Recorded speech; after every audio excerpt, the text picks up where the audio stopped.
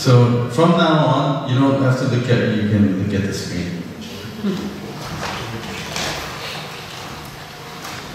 This is the history of redemption. In the beginning, there was God who created the whole universe and even time. And on this earth, God created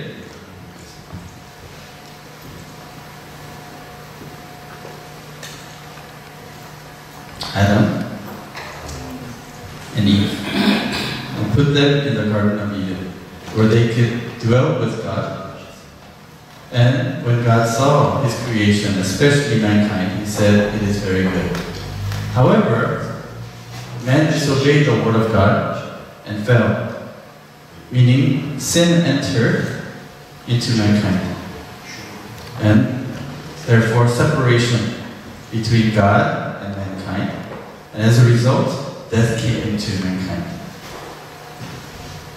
And the tree of life that God created in the Garden of Eden to give them eternal life was banned. People were banned from that tree of life. People were banned from that life. And so there begins His history, His story of love. And that history in which God returns and saves His people so that they can have life again is the history of redemption. And in this history of redemption, God promised the Redeemer, the seed. And so Genesis genealogies is about how that seed, the promise of the seed in Genesis chapter 3 verse 15, God promises that there will be a son given to the woman, seed of the woman that will come. That's the first messianic promise. And how that is fulfilled begins with the generations after Adam. Where is the seed? And how does that seed come? And what's the name of the seed who comes? What's the name of the son who comes to this earth to give us life again? His name is Jesus, right? And so, history of redemption is a history in which, the history that teaches us and shows us how Jesus came to give us life. Okay? And so, in this second book, called The Covenant of the Torch. Today, I will share about the Covenant of the Torch, Introduction to the Covenant of the Torch. And in the second hour, the missionary will share about the fourth generation. You might be wondering, what's the fourth generation? Let's read the main passage for this Covenant of the Torch first. It's in Genesis chapter 15, verses 13 through 16. Genesis 15, 13 through 16. God said to Abraham, "Know for certain that your descendants will be strangers in a land that is not theirs, where they will be enslaved and oppressed 400 years. But I will also judge the nation whom they will serve, and afterward they will come out with many possessions. As for you, you shall go to your fathers in peace. You will be buried at a good old age. Then in the fourth generation they will return here, for the iniquity of the Amorite is not yet complete." Now, what have I just read? This is one of the 7 covenants that God made with Abraham, the father of faith. And Abraham is the one that we studied last time. The one that God found and chose to become the father of Israel, father of faith. Not only is he important for the Israelites in the Old Testament, according to Apostle Paul in Galatians and Romans, Galatians chapter 3, 17 and the following, Romans chapter 4. Through the faith in Jesus Christ, when those who believe in Jesus Christ will become sons of Abraham and will receive the blessings that Abraham received. And so something about Abraham, because God chose him to be the father of the nation, the chosen nation that will be saved. And this is one of the main covenants that God made with Abraham. And this content is very important for us. Why? Because this content is basically about the exodus and the wilderness journey that will take place in the future. Does anybody know when the exodus was? Does anybody know when Abraham lived? What year? You will find out in the next hour. But Exodus was during the time of Moses, right? So this is way after Abraham's time. But Abraham, God made a promise or prophecy about to Abraham about how they will come out of Egypt, and how they will go to the land of Canaan. Over here. Why is that so important to us? In the Bible, I will talk about this a little bit later, Egypt represents the world where we used to be in sin.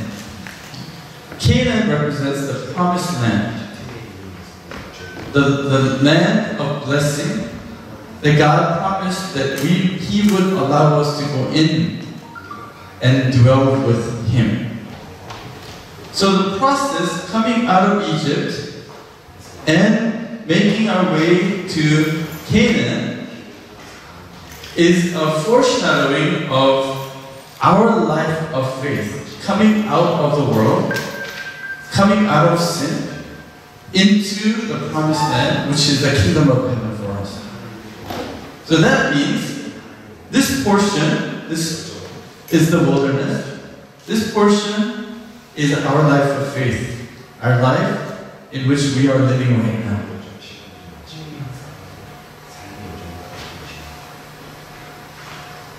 And so this map is not just a map of Egypt and Palestine. This is a map of your life and my life. This is a map about how Jesus will come. For the Israelites, especially during that time and today, the Orthodox religious Jews believe, when you ask a Jewish person, Orthodox person, where is the story of salvation in the Bible? To Christians, we ask the same question, they will say the cross of Jesus Christ, the crucifixion. For the Jews, they will say the story of salvation is here in Exodus. The story of salvation is about how God saves, Yahweh, Jehovah, saves the Israelites out of Egypt and puts them in the promised land, the land of Canaan. So let us get into what this book is about and what this portion of the Bible teaches us. Okay. First, it is about the restoration of the fall through the meeting with God. What happened as a result? We saw a little introduction about the history of redemption. What happened as a result of sin and disobeying the word of God? Separation. Separation between God and mankind. And as a result, mankind is not able to meet with God anymore. So God says, in that map, God says, this is a map that shows you where you can meet with me. And so restoration of the fall through the meeting with God. And so God here, in this passage that we read, and to Abraham, God promises two things. God promises the seed and the land.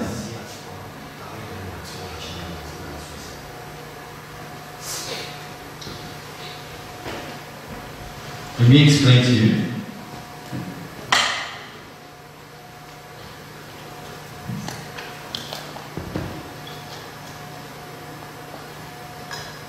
It's the same. Garden of Eden. Okay. In the Garden of Eden, God is there. Okay. And He created man. But when man sinned, what happened? He was taken out of the garden, and there was a chasm, separation. What was lost in this story? What was lost? For God, He lost man. Or His son. Adam was like His son. For man, He lost man. Also known as dwelling place.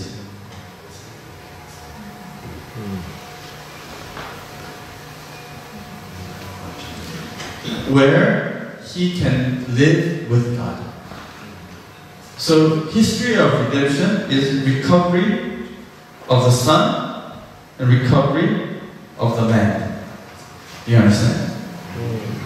And so, every time God meets a son or a person that has, because in Luke chapter 8 verse 11, he says the seed is the word of God.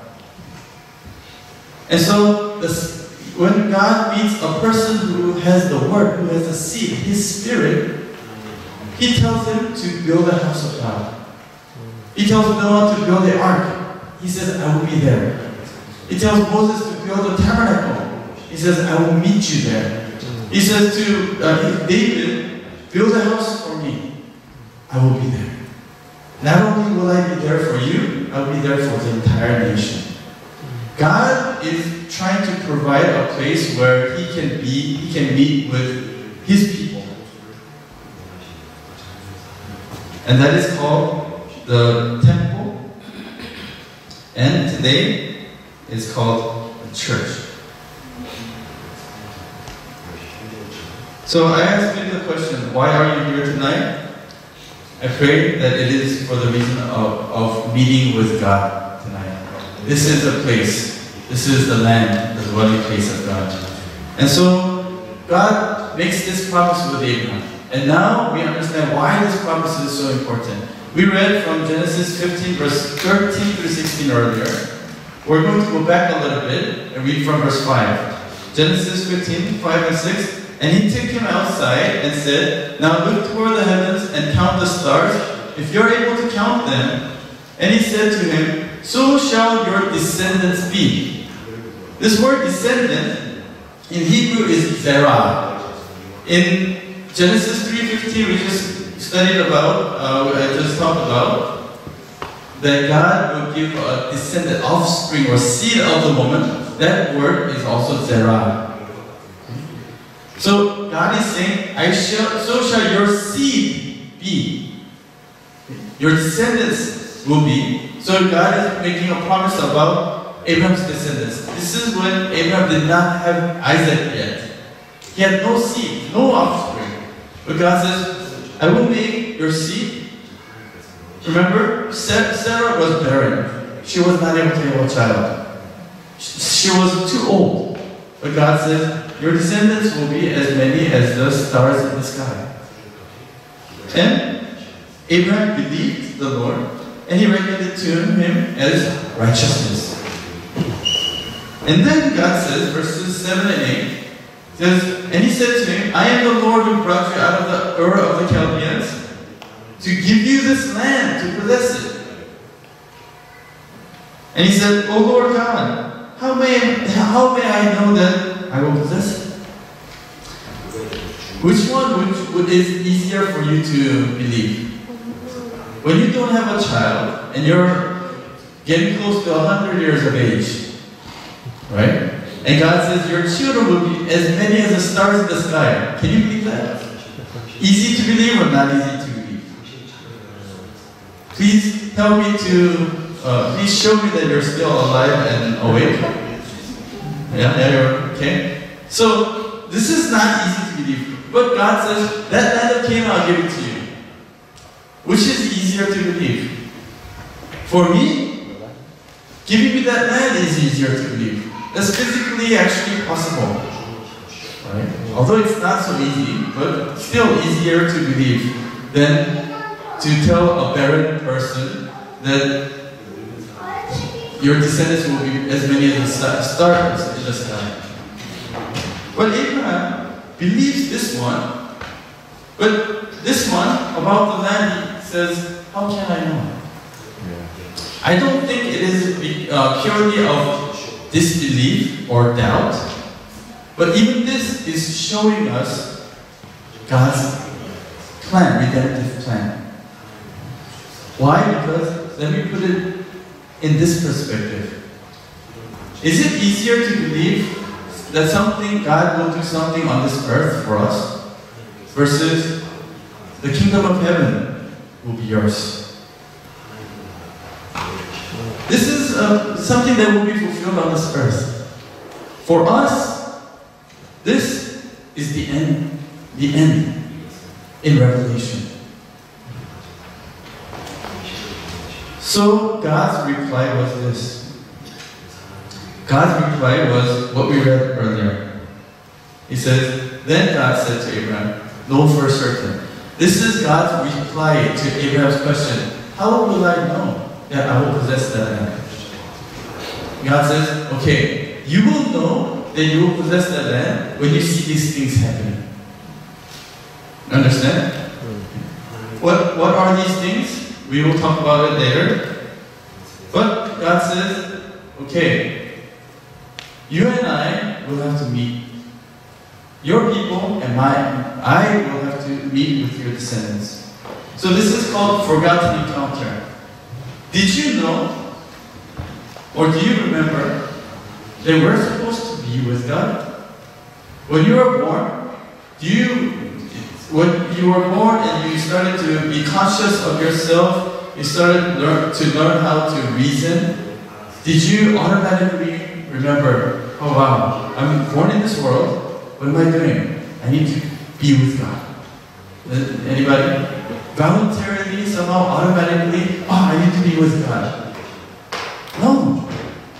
We are all born with spiritual amnesia, where we don't even realize that we are in the wrong place, that we need God. And somehow, by God's grace, we came to believe in Jesus. But before that, we didn't even know that where we need to be. Maybe even now, we don't even recognize the fact that we are lost. People who were born in Egypt, they probably thought, I'm an Egyptian. I'm Korean, by the way, just in case you didn't know. I grew up in the United States. And I had seen many of my friends who are born in the United States. Mom is Korean, dad is Korean. So he looks like Korean.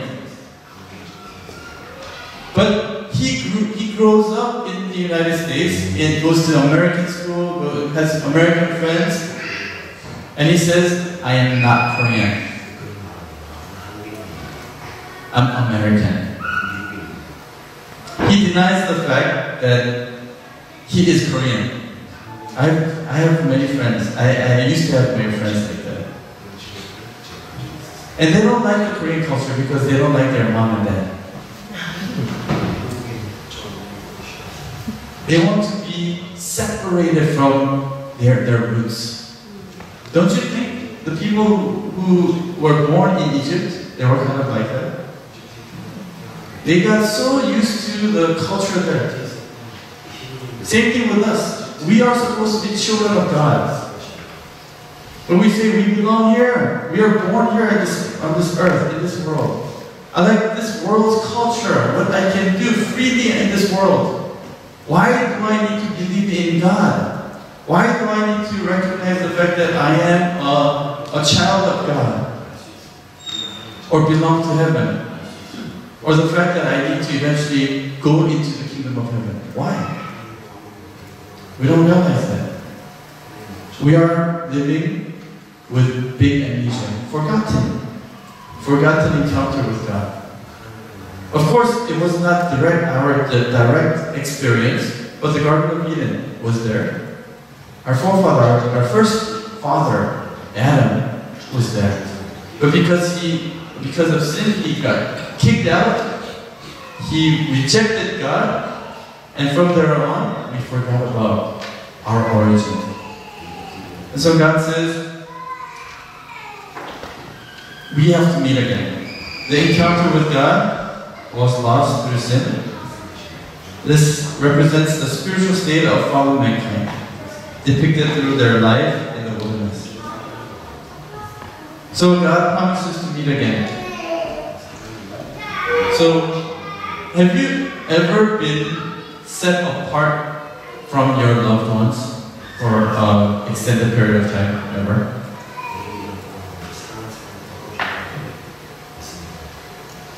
Yes? No? Yes. Korea is a divided country.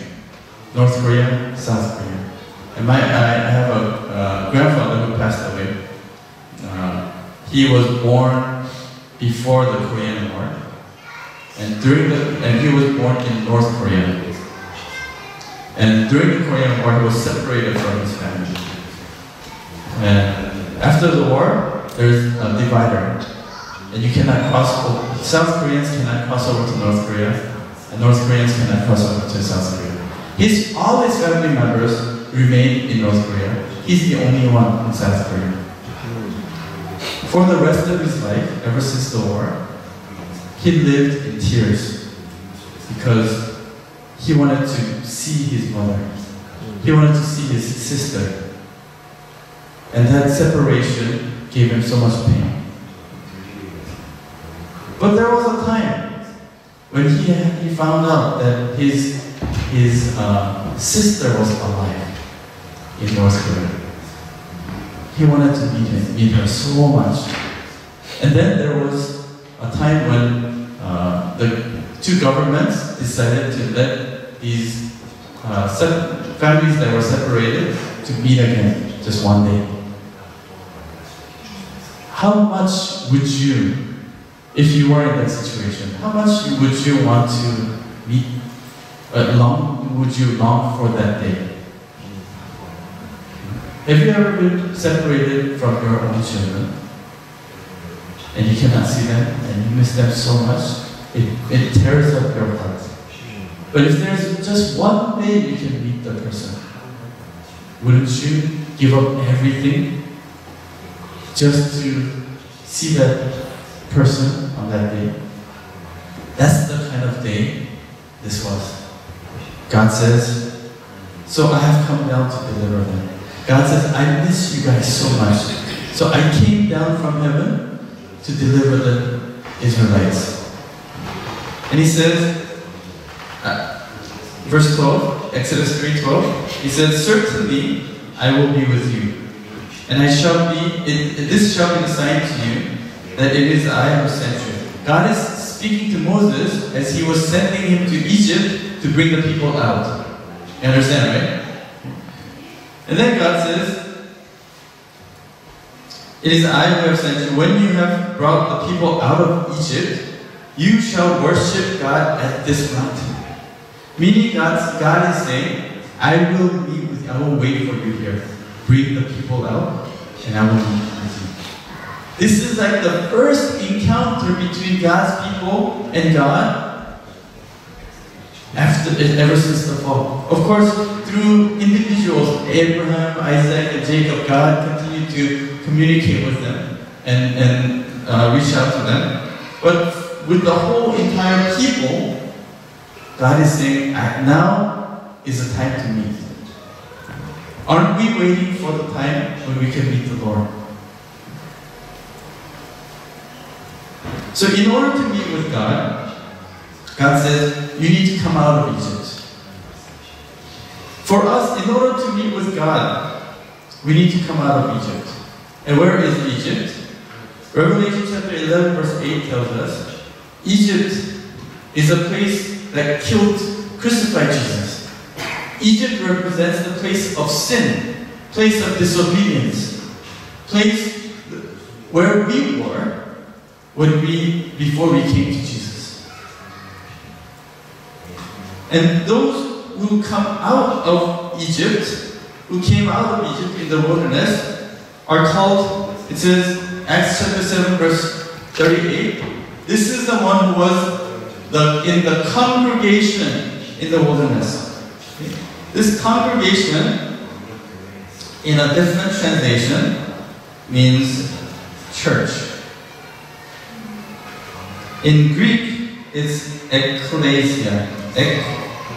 Ecclesia.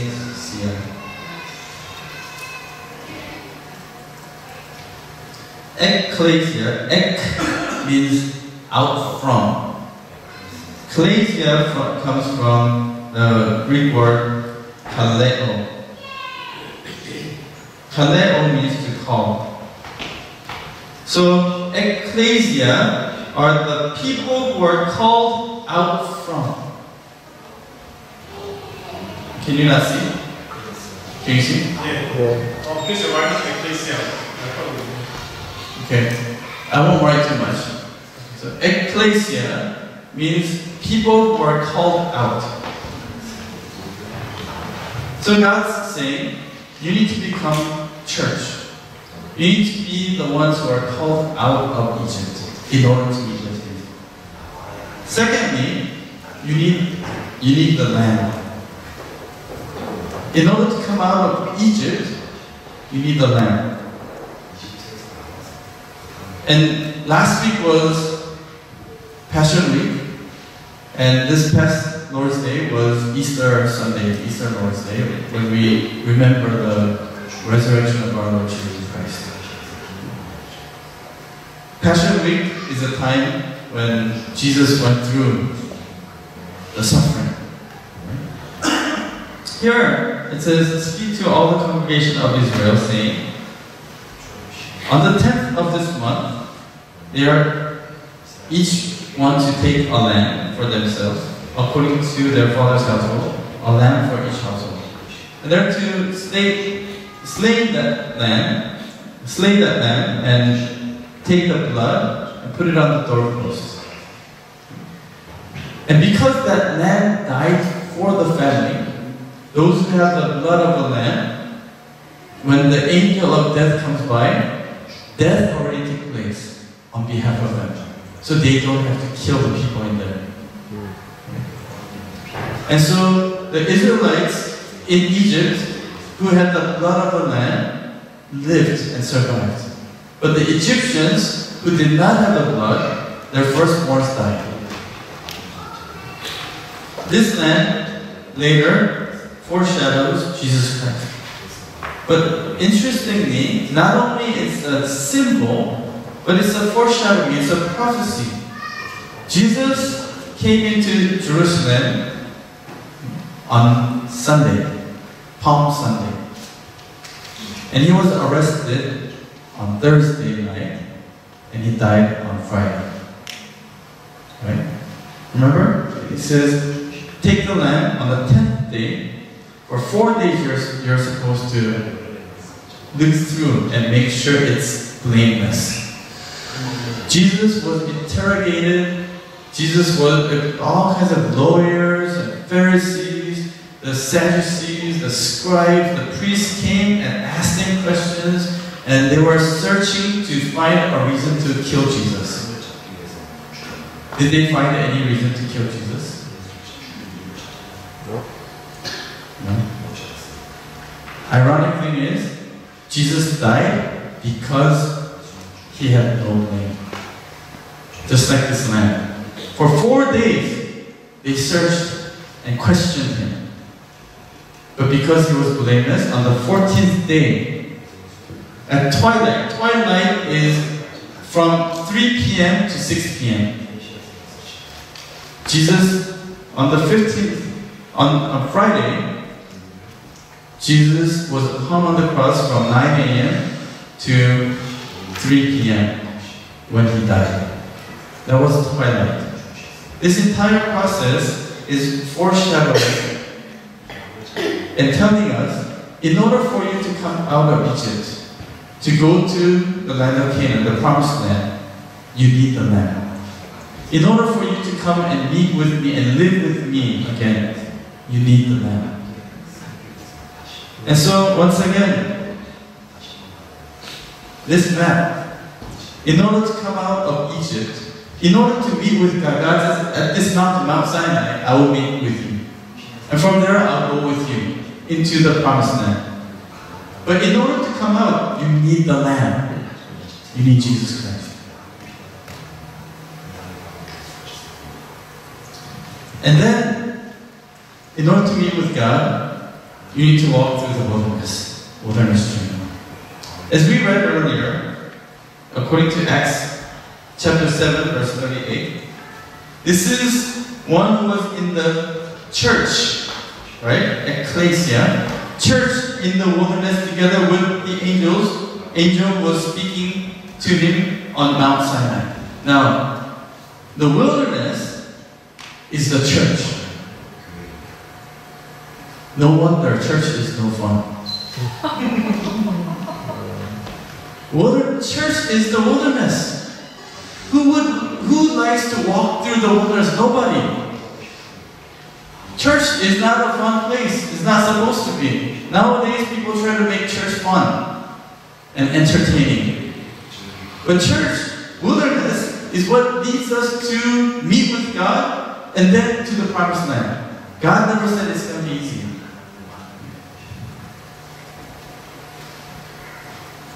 So this wilderness journey is about our life of faith. 1 Corinthians chapter 10, verses 1 through 4. For I do not want you to be unaware, brethren. This is Apostle Paul speaking, but I would like to say the same thing. I do not want you to be unaware, brothers and sisters, that our fathers were all under the cloud and all passed through the sea. What is this talking about? Apostle Paul is talking about the wilderness journey, right? Under the cloud, God provided the pillars of cloud for them. They were under the cloud. They went through the sea, through the sea. Remember? Which sea? What's the name of the sea? Red Sea. The Red Sea. The Red Sea, God parted and opened up so that they went through the sea. And all were baptized into Moses in the cloud and in the sea. So he is comparing our life of faith with the wilderness journey. So through the wilderness journey, as they were going through the Red Sea, it is foreshadowing our life of faith, where we receive Jesus Christ, we are saved from Egypt, and when we start to come into church, what do we get? We get baptized. In verse 3, and all ate the same spiritual food. You start to come to church, you get baptized, you commit your life to Jesus, and then, what do you receive? You receive Bible studies. You receive the Word. And that's the heavenly manna, spiritual food.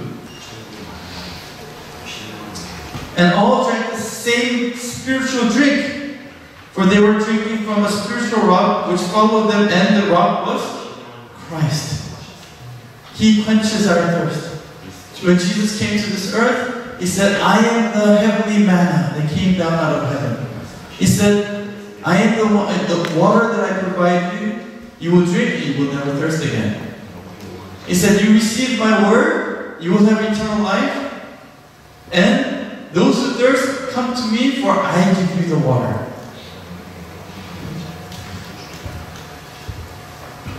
So, let's go back to this map again. Reverend Abraham Park, the author of this book, really presented this map not as a map of Israel, but a map of your life of faith. This even shows us what Jesus will do on this earth. This even shows us the end time. Where's the end time? The promised land is the place where we want to go to, spiritually, the kingdom of heaven. And our entire life, the history of salvation, until we go to heaven, is written on this map. We don't have time to go through all that. Maybe next trip.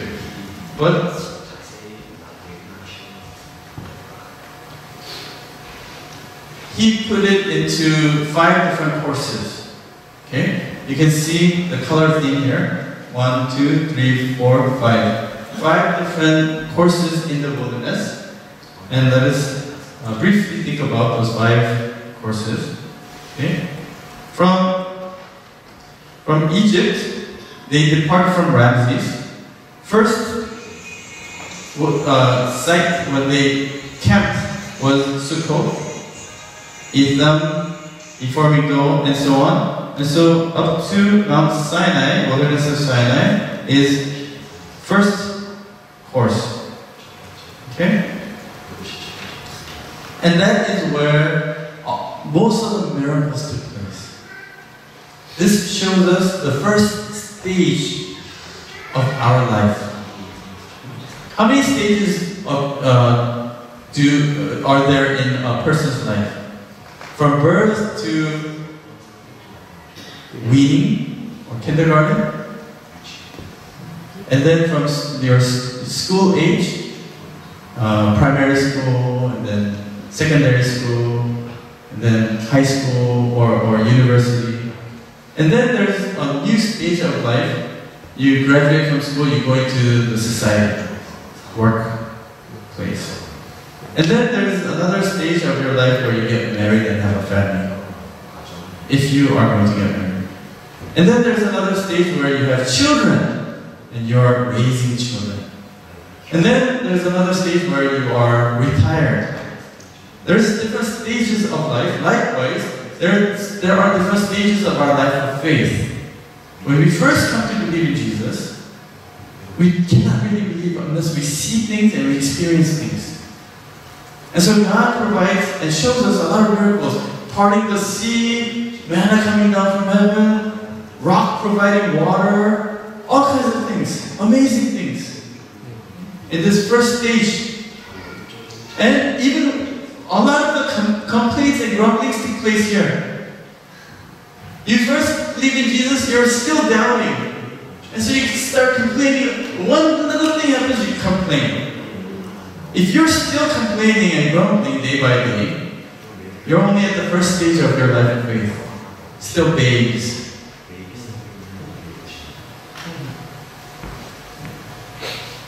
The next stage begins from here. This is where God gave the law, the word. He formed them into military array. He counted the soldiers, military, people who can fight in war. So God is forming a nation of people who are more mature.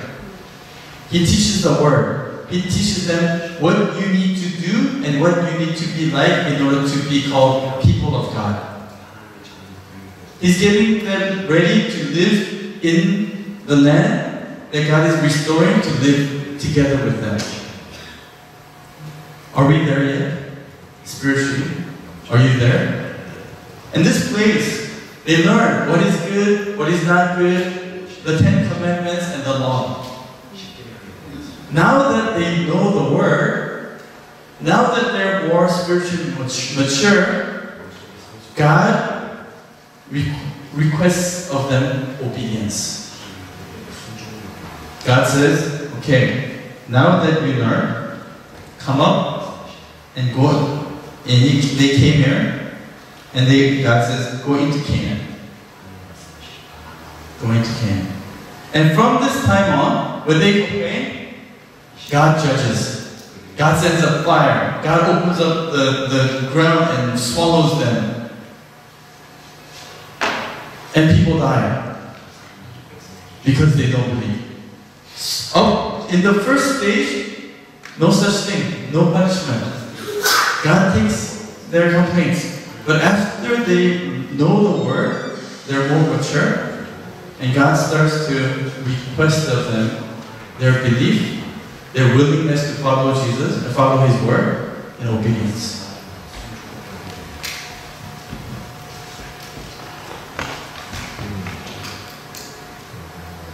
But they don't obey. So, what happens? Next stage, as a result of disobedience, they learn a lesson. For 38 years, they go around. You see this this mumbo jumbo, you know, all tangled up here. They start from here. God says, "Do go in." Remember the 10 spies versus the 2 spies? They end up disobeying. Whose thoughts come out first? Instead of following the word of God, they give their own human reasons why they cannot go into the land of Canaan. You understand? And as a result of rejecting God's word and putting their own thoughts before God's word, God says, "Okay, then you stay in the wilderness. If you want to go to heaven fast without seeing death, key point is obedience, putting God's word before our own thoughts." Who are those people? 2 people who entered into the land of Canaan, the promised land, without seeing death. Caleb and Joshua. Joshua and Caleb. Right? They did not die in the wilderness.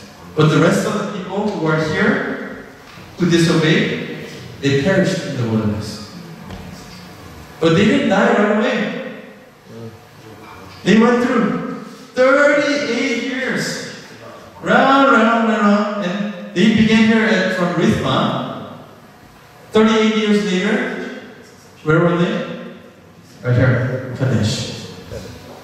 Right back to the same place. Waste of time. And then they went down here, and here, they all died. After all that suffering, all that time, they died.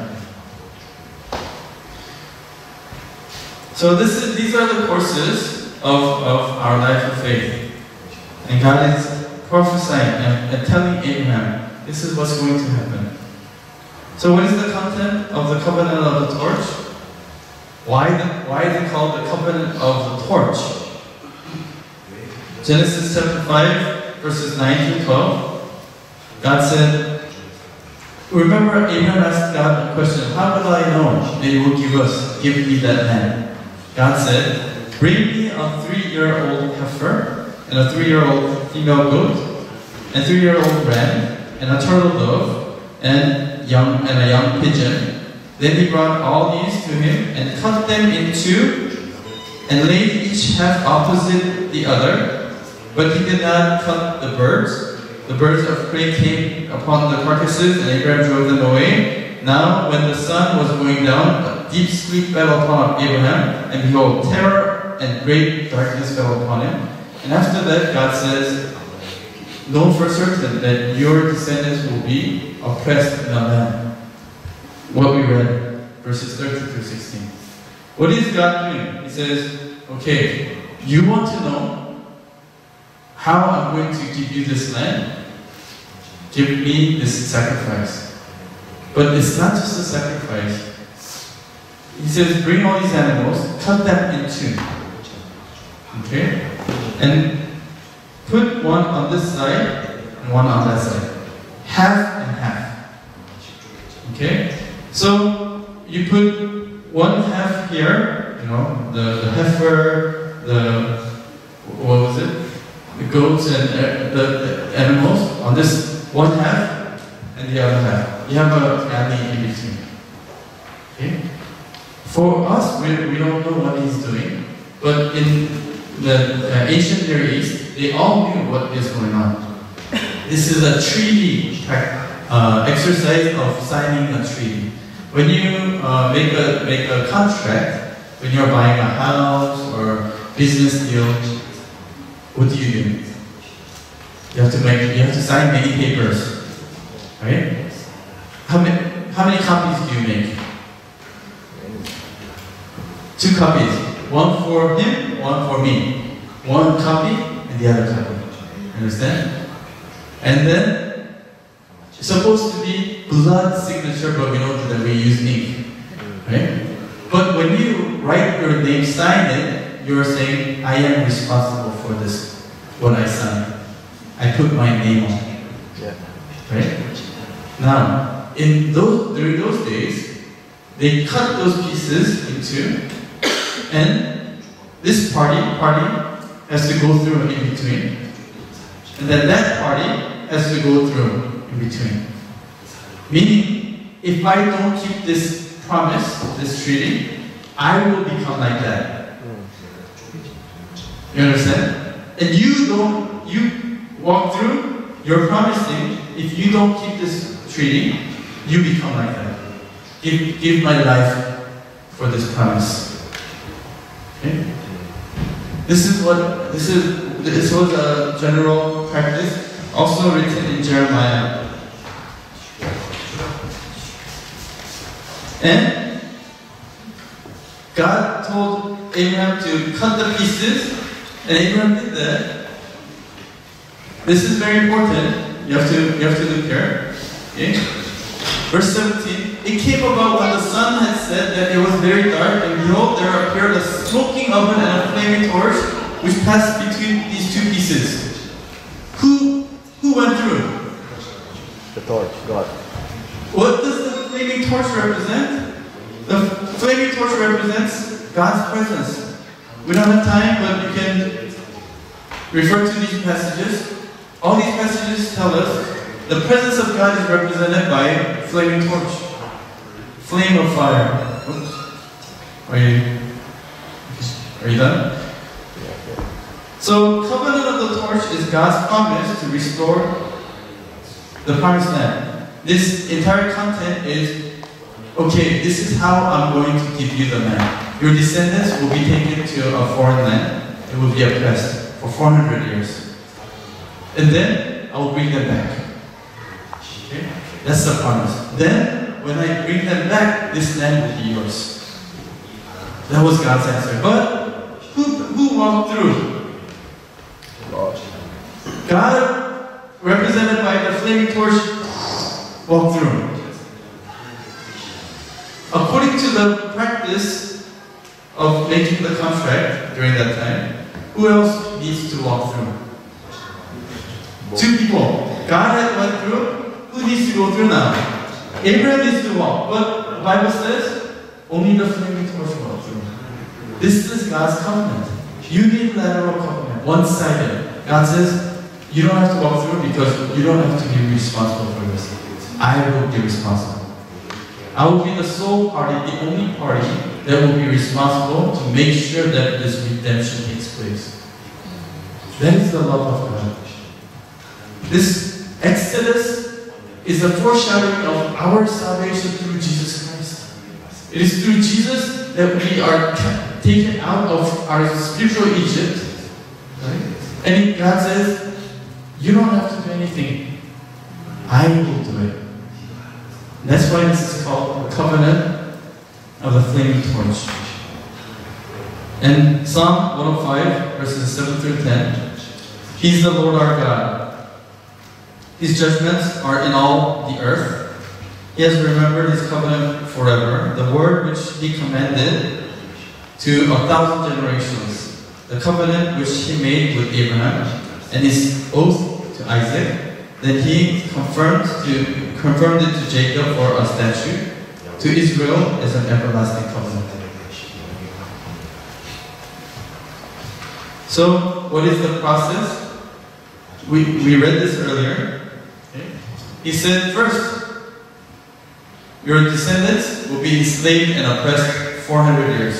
Second, they will come out with many possessions. Third, you will be buried at a good old age, speaking to Abraham, right?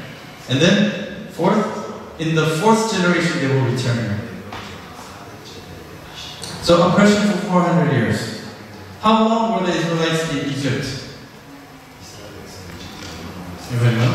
Exodus chapter 12, verse 40 tells us, and also Exodus chapter 1. So they appointed taskmasters over them to afflict them with hard labor, and they built for Pharaoh storage cities, Pithom and Ramses. According to Exodus chapter 12, verse 40, they were in Egypt for 430 years. 430 years. But why does God say 400 years? Some people say, see, Bible is wrong. They were in Egypt for 430 years, but God said 400 years. His prophecy did not come true. Anybody would like to argue against that? The Bible doesn't match up. They were literally there for 430 years.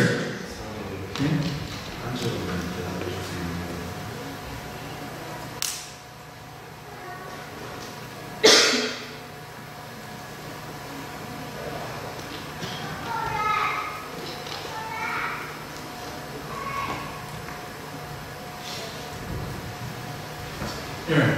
Exodus chapter 12 verse 40. Now the time that the sons of Israel lived in Egypt was 430 years. So was God wrong? Did he calculate wrongly? And so what if non-believers or people who don't like the Bible come to you and say, hey, see, the Bible is wrong. God prophesied 400 years, but they were here 430 years. What's wrong? There are many places like that that tell us, that seem like the Bible is wrong. But remember, even non-Christians who are smart enough can defend this. So are you smart enough? No.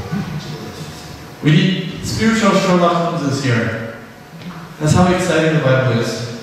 I don't know if it's exciting for you yet, but he said they will be oppressed for 400 years. Right? What does that mean? When they first went in, what was the condition? Joseph was the second in charge. So they were not oppressed. Later, the regime changed. The government changed. And there came a king that did not know about Joseph. And then they started to oppress, like here. So they appointed taskmasters to afflict the Israelites. And so for the first 30 years, they lived in peace. They actually were honored by the Pharaoh because this is Joseph's family. But later, for 400 years, they are oppressed. Second, God said, your descendants, however, will come out with many possessions. What happened? Exodus 12, 35 to 38, we'll only read verse 36. And the Lord had given the people favor in the sight of the Egyptians, so that they let them have their request. Thus they plundered the Egyptians. When they were coming out during the Exodus, they asked the Egyptian owners, can we have your, I saw a diamond in your treasure box, can I have your gold this, gold that? And the Egyptians were so scared because of the 10 plagues, they gave it up. Okay, take it, just go. Right? This is a fulfillment of what God promised to Abraham. Third, you will go to your fathers in peace at a good old age. This is about Abraham. And Genesis chapter 25 verse 8 tells us that exactly what God said. Abraham breathed his last and died at a ripe old age. An old man and satisfied with life, meaning fulfilled God's will. And he was gathered to his people. And fourth, they will return in the fourth generation. And this is what our missionary Lee will share with us. This is the most important item in the promise. And most questionable. Why? Who's the fourth generation? Why the fourth generation? And why did God say this? You will return to this land in the fourth generation. Meaning, we remember the question, Abraham said, how will I know that you will give me this land? He says, the fourth generation will know. Fourth generation is the key, is a clue. If you know the fourth generation, you will know that this land is yours. So, I won't cover that. It's her study. As a conclusion, why Canaan? Remember the map? Supposed to go, the final destination is Canaan. The name Canaan for the Jews, during the Israelites, is pleasant or not pleasant? It's kind of like telling the Koreans, I will give you a land inheritance in North Korea. You have to move to North Korea if you want to see the fulfillment of my promise. If he says in US or even in Melbourne or in Singapore, I say amen. But if God says, I'll give you a plot of land as your inheritance, it's in North Korea. Canaan is a cursed name. Right? Remember Shem, Ham, and Japheth, Noah's three sons? Who's the cursed one? Ham was cursed. And as a result, Canaan was cursed. And the people who were living in Canaan were cursed people that Abraham, who is a descendant of Shem, would not even see anymore. Greatest enemies. But God said, Canaan is blessed. The land of Canaan is a blessed land. Why Canaan? Canaan, the land represents, this is a promised land of God, but occupied with a cursed people. Land in the Bible represents our heart. This land is supposed to be occupied with God, just like the Garden of Eden. This land, our hearts, are supposed to be owned by God, by Jesus Christ. But who occupies this heart? The Canaanites, the cursed people who worship idols, people whom we hate. Sometimes God teaches us through our enemies. Do you have a person that you don't really like to see in the church?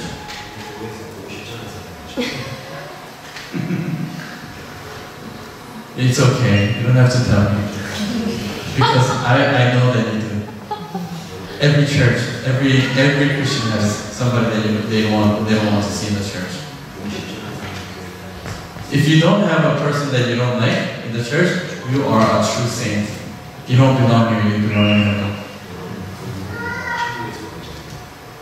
But in your heart, name that person that you don't like, gift of God.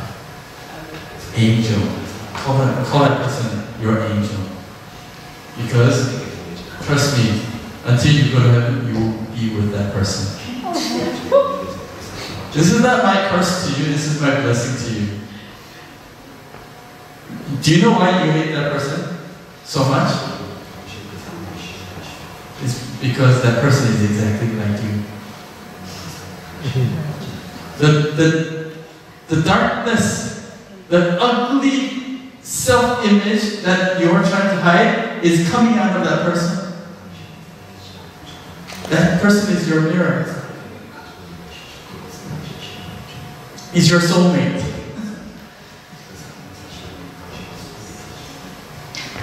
Canaan is occupying the holy land, blessed land of God. What's occupying my heart? Why Canaan? Why Canaan? In order for us to enter into that land, we need to take out the 7 tribes of Canaan. Matthew chapter 15 verse 19 tells us about the 7 tribes of Canaan.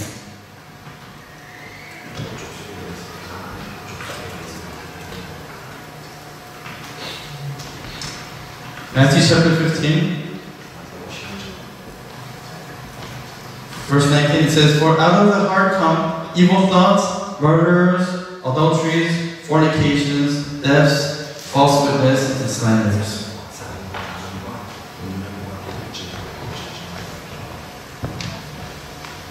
And so, like Canaan, we'll read one more verse and we'll finish today.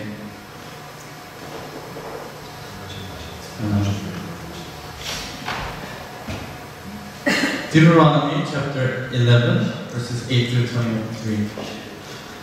You shall therefore keep every commandment which I am commanding you today, so that you may be strong and go in and possess the land into which you are about to cross to possess it, so that you may prolong your days on the land which the Lord swore to your fathers to give to them and to their descendants, a land flowing with milk and honey.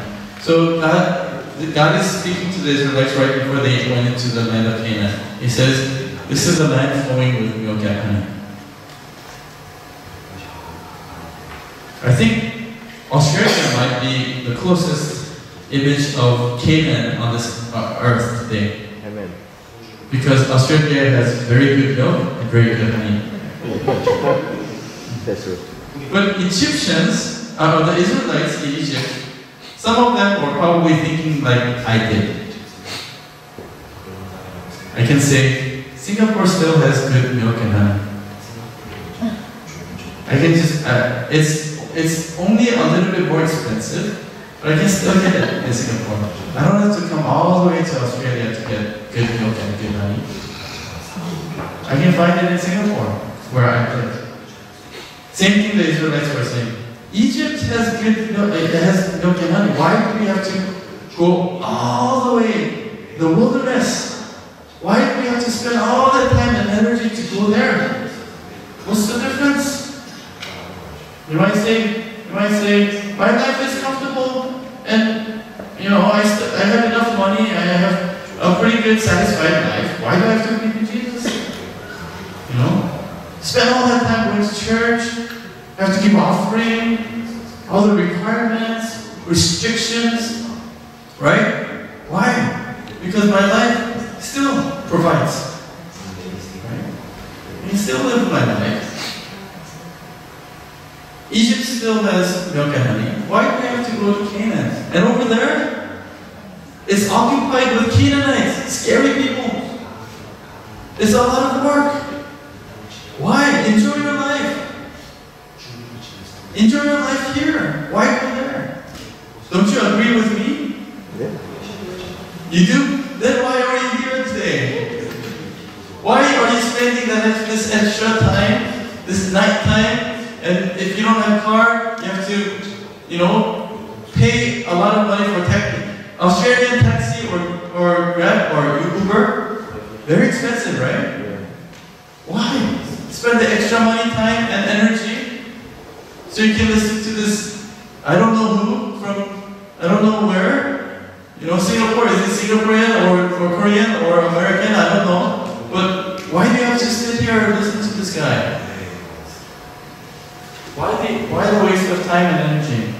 God says, this is why. For the land into which you are entering to possess it is like the land of Egypt, which you came. What? Is not like the land of Egypt which you came, where you used to sow your seed and water it with your foot like a vegetable garden. But in the land into which you are about to cross to possess it, a land of hills and valleys drinks water from the rain of heaven. What's the difference?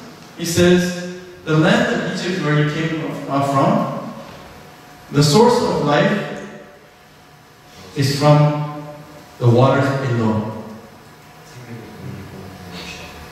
The waters below called the River Nile. And when you sow, you have to foot. It says, sow your seed and water it with your foot. Irrigation. Treadmill or that water mill. They have to foot it to provide water to the field so that you can have crops. That's why Nile River was a river of idols, river of gods, because it provided life. What provides your life?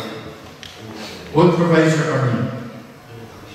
And they said when things are not good, they went to the Nile River and prayed. Because Nile River is what provided moolah, money, living. So whatever that comes out from Nile River was their idol. Flies, frogs, water, everything that gnats, everything that came out of Nile River was their god. Who's the Nile? Where is your Nile River? Is it this world? Yes, this world that provides everything for us. And if somebody said, wow, you have big crops, they will say, yes, I worked hard. I flooded the water to provide for this field. I worked hard. From the Nile River, water came, and I'm successful. So it's the idol and me that provides for my life.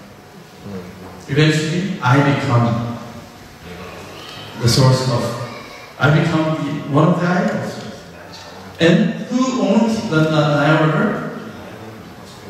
Pharaoh owned the Nile River. So Pharaoh is the big god who is controlling the Nile River. So they worshipped the Pharaoh, they worshipped the Nile River, they worshipped everything in it. That's why during the 10 plagues, all the things that came up in the 10 plagues were the Egyptian gods. And God is saying, I am more powerful than the nets. I am more powerful than the flies. I am more powerful than all these things. But the land into which you are going to possess, the kind of life that we are going to live now, He's saying, you used to live in Egypt, now you have to live in Canaan. The difference is, the water, source of life, comes from heaven. There's no Nile River over there. So what do you have to do in order to receive the source of life, water? The only thing you can do is to pray to God. Depend on God. You don't have to foot your water. It's not your works that gives you salvation. It's only from God. That's why Jesus comes and says, those who need water, come to me.